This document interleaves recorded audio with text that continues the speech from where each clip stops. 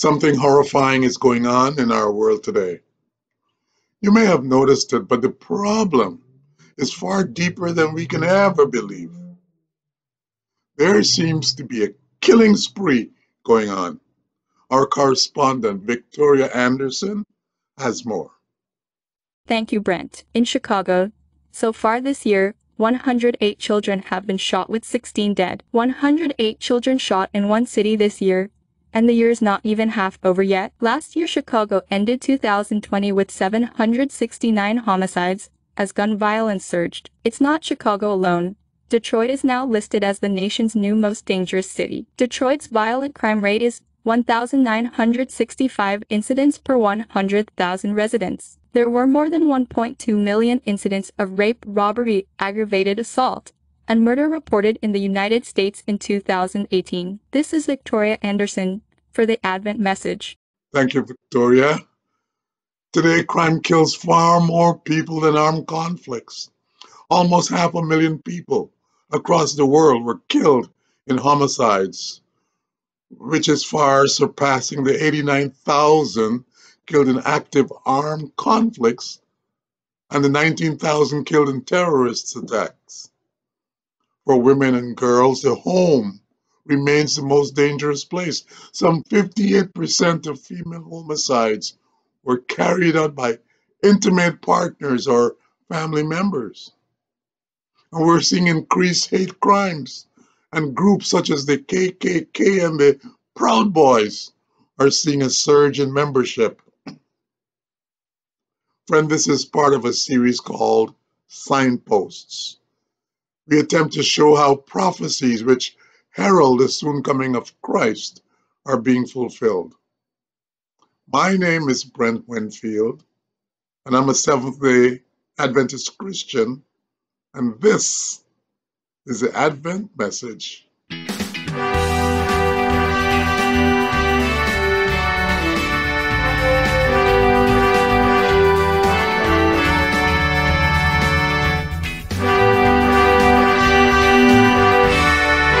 In Matthew 24, Jesus gave us clear warnings about the end times and the sign of his return. He said, "Because iniquity shall abound, the love of many shall wax cold." Matthew 24:12. When the love of many has grown cold, the hate of many will then become heated. People are going to be abusive, disobedient, difficult, treacherous, reckless, brutal, and heartless. And this all leads to violence. Let me give you an example. Technological advances are contributing to the changing nature of conflict. There are concerns about the potential for artificial intelligence, or AI, and machine learning to enhance cyber, physical, and biological attacks. For example, by making these weapons more finely targeted and easier for individuals to use, these individuals are bent on creating violence.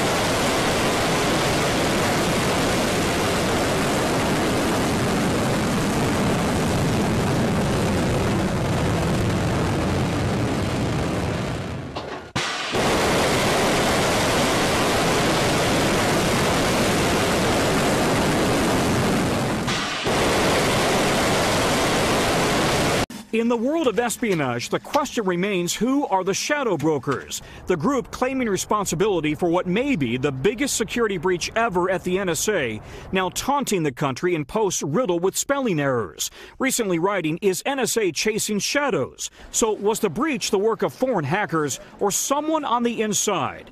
Former NSA analyst Orrin Falkowitz says it's had a chilling effect on NSA staffers. It puts them under suspicion, it puts the people they work with into question, and it slows the progress of protecting the country. Whoever stole the NSA's cyber weapons then used them to launch ransomware attacks against hospitals, banks, shipping, and drug companies. One online post hints at a Russian connection. Russian security people are becoming Russian hackers at night, but only full moons. The NSA and FBI have taken this breach extremely seriously, but their inability to actually find the root cause is deeply problematic. It means that additional information could be exfiltrated. The damage is said to be among the most severe ever. The FBI's former chief cyber agent in New York. Is the game stacked against the United States government in terms of being able to respond quickly and effectively and put up necessary defenses? The advantage is with the attacker because they have the ability to study a system, find its weaknesses, and find a way inside. It is, say veterans, full-scale cyber warfare requiring both a strong offense and defense. Tom Costello, NBC News, Washington. Emerging technologies are lowering the barriers to the acquisition of biological weapons, such as toxic substances or diseases used to harm or kill humans, livestock, and crops. There are concerns that advances in AI and 3D printing could facilitate biological attacks by automating the development and production of the weapons and the systems that develop them. There's also mounting international concern over the development of something called lethal autonomous weapons or laws. Weapons and warfare are becoming increasingly sophisticated. The latest battlefield technology is starting to look more like a computer game, with wirelessly connected soldiers communicating via sound and vision to drones carrying satellite-linked Wi-Fi hotspots and given orders by commanders that could be on the other side of the world. But the weapons of the future won't need soldiers or commanders to operate them, because they will be able to make the decision of what or whom to target themselves using artificial intelligence. The Pentagon is spending billions on developing a new generation of lethal autonomous weapons, or laws, like robotic fighter jets, missiles that decide what to attack, and ships that hunt enemy submarines. For now, remote weapons like UAVs or unmanned aerial vehicles are directed by humans from the safety of cubicles, often hundreds or thousands of miles away from a conflict zone. All of these technological advances are designed to make mass killing quicker, easier, and devoid of human or moral responsibilities. Now, here's what the Word of God has to say on the subject. I quote, "This know also, that in the last days perilous times shall come. For men shall be lovers of their own selves, covetous, boasters, proud, blasphemers, disobedient to parents, unthankful, unholy, having a form of godliness, but denying the power thereof. From such turn away." 2 Timothy 3. Friend, we are indeed in the last days. The extreme violence that is covering this planet like a black plague will only get worse. This is indeed a sure sign of Christ's return. Listen to what the Spirit of Prophecy says. I'm going to quote her. "The four angels are holding the four winds, that they shall not blow upon the earth, but human passions are reaching a high pass, and the Spirit of the Lord is being withdrawn from the earth. Were it not that God has commanded angelic agencies to control the satanic agencies that are seeking to break loose and to destroy, there would be no hope. But the winds are to be held until the servants of God are sealed in their foreheads." See Manuscript Releases, Volume 20, page 269. We have been on the verge of World War III a half a dozen times in the last few years. There have been a number of provocative incidents sufficient to have started a global war between the United States and Russia. Why have these quarrels not exploded into a hot war? Well, we live in such a dangerous world that the slightest miscue by one country might result in a holocaust that destroys all mankind. For example, under the surface of the ocean, right?